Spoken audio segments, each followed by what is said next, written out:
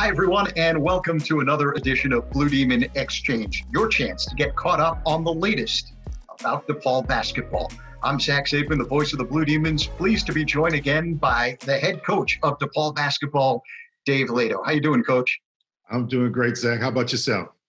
Fantastic. Can't wait for the season, especially in regard to catapulting off of what happened last year, where you were able to go out and knock off Xavier in the opening round of the Big East tournament before things shut down. But it gives you an idea of the kind of talent that you have on your roster. And when we look ahead to the 2020-2021 season, who's back and what excites you about the core returning?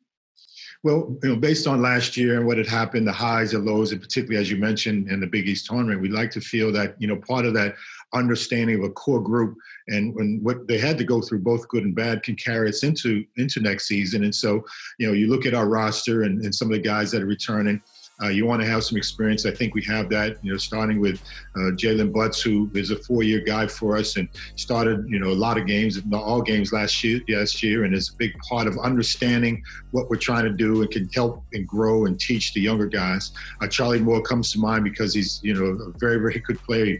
Led the league in assists last year, was 8th in the league in scoring, so he had a major impact in his first year with us, as did Romeo Weems, and all a Big East freshman guy who is poised to have a breakout season, a very mature young guy. And so you talk about those three guys. Darious Hall comes to mind, who, again, had to get his feet wet after sitting out as a transfer from the University of Arkansas.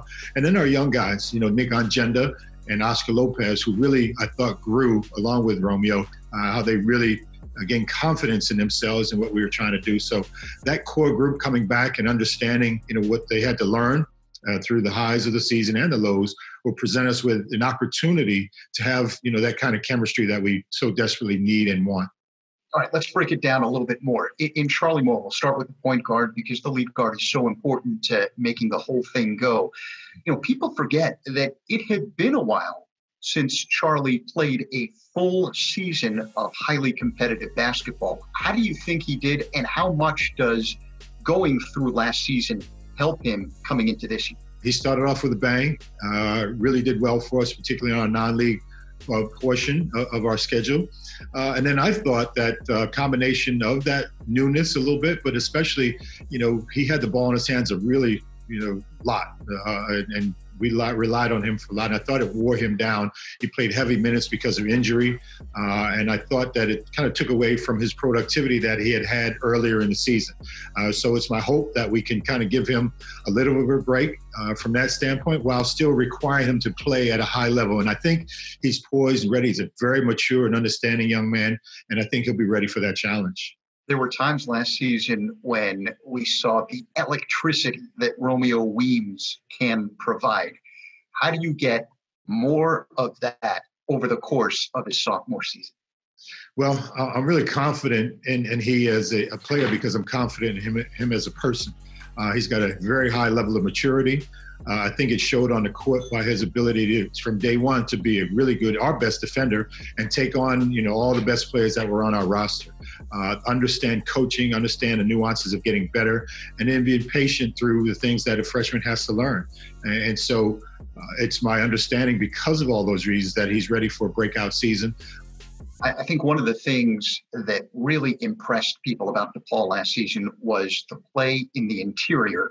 Jaylen Butz comes back. You mentioned Nick Ongenda, who's got some big shoes to fill, but what we've seen under your leadership at DePaul, the big men continue to improve dramatically season after season. What's been the key to that?